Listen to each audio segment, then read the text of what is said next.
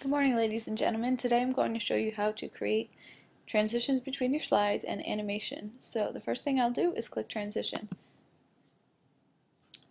When I want to change my transition, that will change how I move from slide to slide. You will usually either click your mouse or use the arrow buttons to go between them, but if you click the different types of transitions and apply to all slides and then play, you'll see how you'll move from one slide to the next. That was fade. Here's slide from right.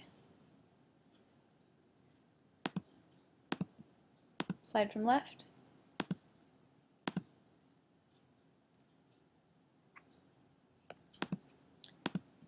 Flip.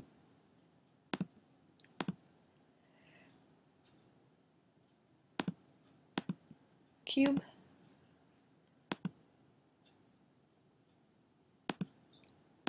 And finally gallery. Now if I like it, I'll click apply to all slides and play. Now if I'd like to have my words come in separately, I'm going to click on them individually and add animation. Let's say I want them to fly in, and I'll do it by paragraph. This is how it would look. Okay, now I'll click on my second box so that it comes in after. And this is how it would look. First my slide, then I'll click. Here comes the title and my name. Get the idea? Well, let's try it on my next slide. I want to select an object to animate. This really helps if I'm creating a video because not all of the text will be on the screen at the same time. So I'm going to add an animation. Let's say I want it to spin on the click. And this is how it looks so far.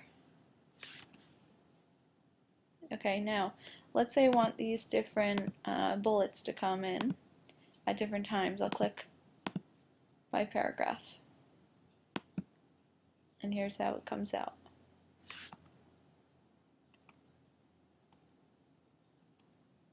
Keep in mind when you're making a video you need to click or your text won't come up. Now one other thing I wanted to point out was that all of your information should be bulleted on the slides. Let's take a look at your graph. Many of you haven't included a graph. Remember to go to this page, NCS, create a graph. You can get there by logging on to your email and checking out the direction sheet for the Atlas project. I want you to make sure you explain what graph you chose and why, tell what the graph shows, and make sure to label the information, including what it measures. Make sure it also is for just your region and not the entire state of New Jersey. Thanks everyone. Have a good day.